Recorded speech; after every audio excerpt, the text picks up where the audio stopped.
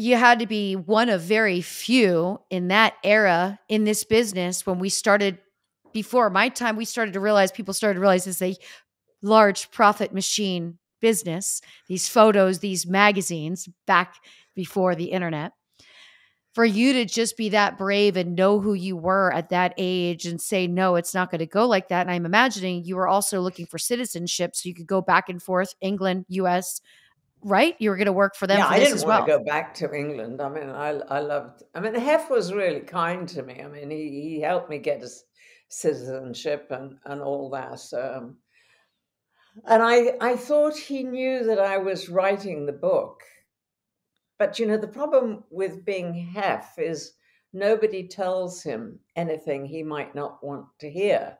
So his Oh, secretary would keep saying to me, "Oh, he's fine as long as you don't talk about drugs, and it's fine."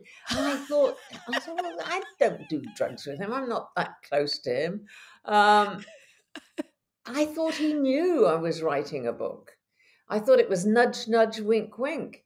He had no bloody idea because they don't give rich, powerful, possessive men information.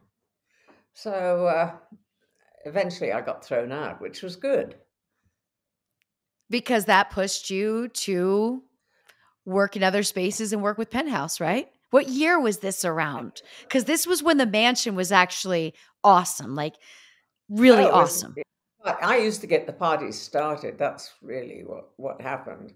I used to flash my bushy pushy at dances and get everybody dancing because nobody knew how to socialize. They don't learn how to make conversation. So I just start dancing and being vulgar, and everybody loved it.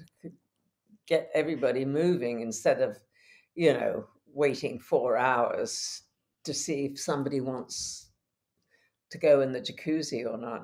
So I got them going.